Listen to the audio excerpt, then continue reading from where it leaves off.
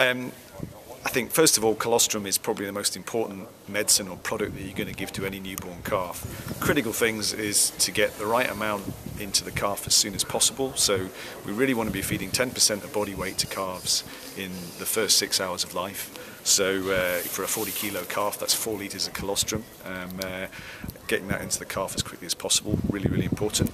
Getting the colostrum harvested from the cow as quickly as possible after it's calved, and ensuring that it's as clean as possible, that it is the right quality in terms of its specific gravity, so that it's got the right amount of antibodies in there, and also bearing in mind what the background yoni status might be of the herd to make sure that we're not spreading Johne's disease through colostrum. So that is something that needs to be discussed and considered with between the farm and the vet as well. So getting the right amount of colostrum into the calf as quickly as possible was a real benefit to calf health.